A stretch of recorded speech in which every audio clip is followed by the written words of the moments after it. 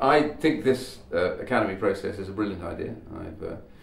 I've thought so since Kevin Cunnington brought it to me, and I think what it mostly does is it teaches a discipline to the way that people approach problem solving inside, you could loosely describe, a digital IT world. So in other words, the way you approach a problem is to ask very fundamental questions about what is the minimum thing that you require to do that makes this program work, what is it that it's achieving, and then understand the things that are around that that may be interesting but not necessarily vital to that achievement.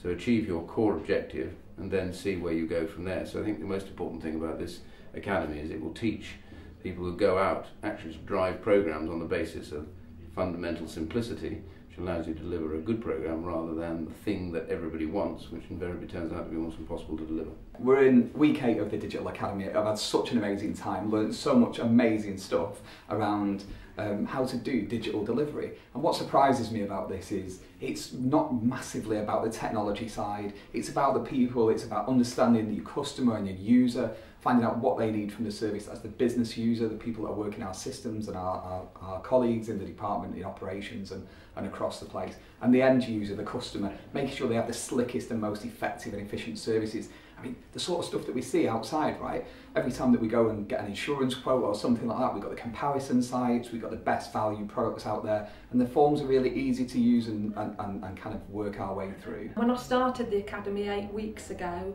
Agile was just a word to me, and it had got absolutely nothing to do with project management. And because of that, I think I felt my starting point was quite low. But what I'd forgotten was all the years of experience in frontline operations, leadership, coaching, mentoring and lean. All that contributes to what Agile is and is part of the whole picture. When I first arrived, I didn't think I was aware of any of that information, but as we worked through the weeks and the learning, also learning from previous work that I'd done, I felt I was starting to build that.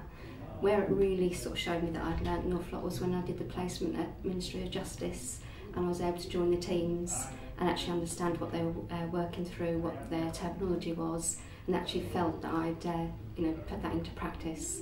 And really now coming to the last week of Digital Academy, really do feel been on a long journey, some ups and downs, but really feel ready now to go out into operations and try to introduce that with colleagues. So I'm very positive about it. I didn't expect to see quite so many people here being quite so upbeat about it. I thought I'd find a few more puzzled faces, but I think the truth is everybody here seems remarkably sold on the idea and is now feeling they can go back and change the world when they get back into the various parts of their department. So I wish them the best of luck, and I think that's exactly what I was hoping to find, and I have found that, which is very good news.